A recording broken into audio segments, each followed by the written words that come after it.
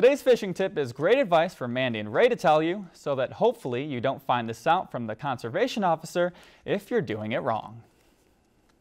Tonight we're going to talk a little bit about the importance of following the law when transporting bait from fishing back to dry land back to fishing, from the bait shop to your boat, whatever it might be.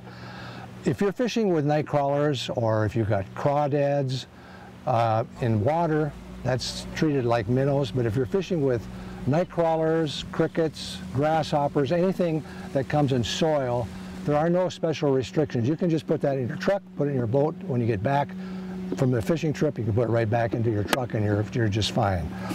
If you have any water in your live well, you need to get rid of that before you leave the lake. You need to drain that dry and dry it out. And that's because of the veligers from a lot of the AIS things that can be spread through water. And so it's important to drain that very well and get rid of it. And Mandy's going to talk a little bit about the critical part of transporting minnows from the bait shop to the boat back to your truck.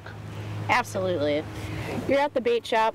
Obviously, bait's expensive. You want to take care of it. Obviously, if you can, you want to reuse it after you get off the water. My suggestion is to you, have a cooler ready, possibly with an aerator with water from home. So you take the minnows that you got from the bait shop, you put them in the cooler with the water that you brought from your home. You transport that to the lake, you put those minnows into your live well, into your minnow net, wherever you got those. When you get done at the end of the day, make sure that you net all of those minnows out and leaving the water that they were in the boat from the lake actually behind. You take those minnows, place them back into the water that you originally brought to the lake from your home, and you're good to go.